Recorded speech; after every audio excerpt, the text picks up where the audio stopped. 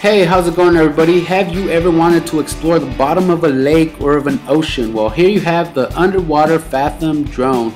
It's a live project on Kickstarter that has been fully funded, and according to the company it should be delivered sometime at the beginning of the summer in 2017. The company claims that you can charge a drone and it should last up to an hour on a single charge.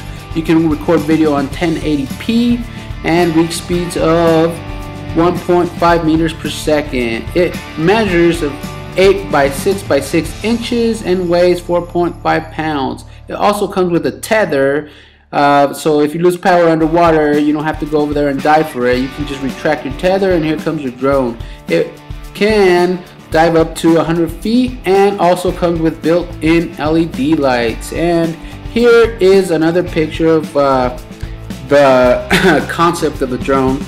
I really hope this company can definitely deliver this drone sometime next year. I've seen some other companies that have reached their funding but have also failed. So I really rooting for this company because I actually do want to buy one of these drones.